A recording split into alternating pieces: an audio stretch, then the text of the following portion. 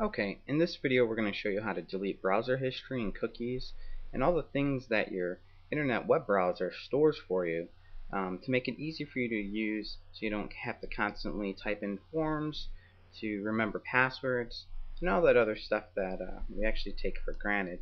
But what we want to do is we can go ahead and click on Tools, and we could just click on browser history, and that's just one thing.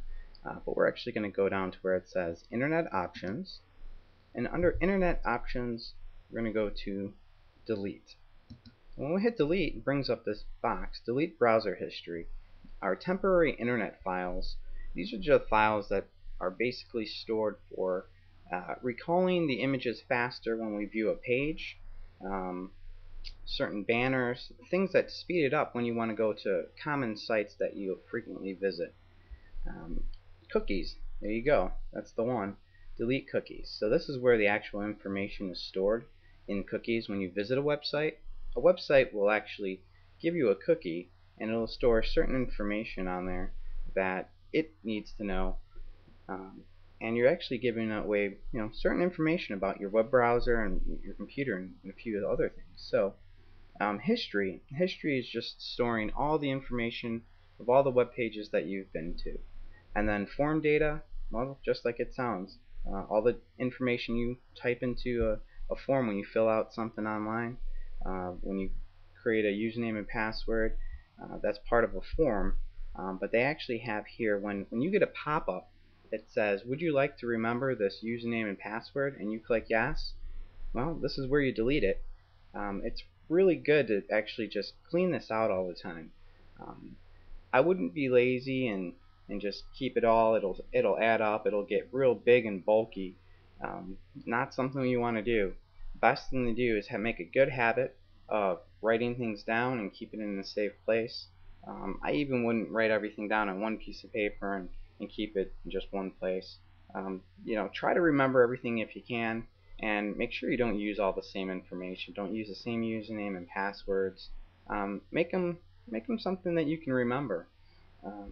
So what we're going to do here is, in this case, I'm going to delete all.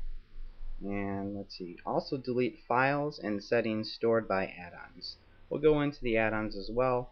I don't really use any add-ons with Internet Explorer. I don't use it that much. Yes. And depending on how much you use it, Internet Explorer that is, it could take a long time. For me, it just went really quick. Like I said, I barely use it. I do use it for a lot of other things, but what I do is let's go back and let's click cancel.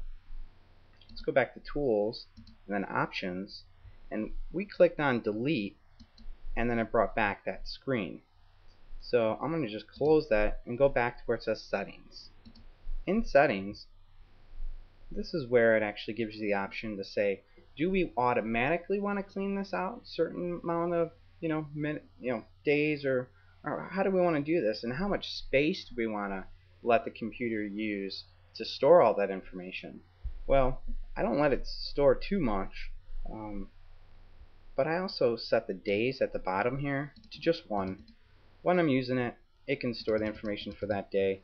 And 0 to 0 is good if you really want to just have everything deleted in the history, and this is just the history though, of the pages you've visited. So I do it for 1 because for me 1's good enough. Again, try to make good habits of remembering where you go. Don't rely on the information, because what if you're at another computer? That's it. So that's how you delete history and cookies.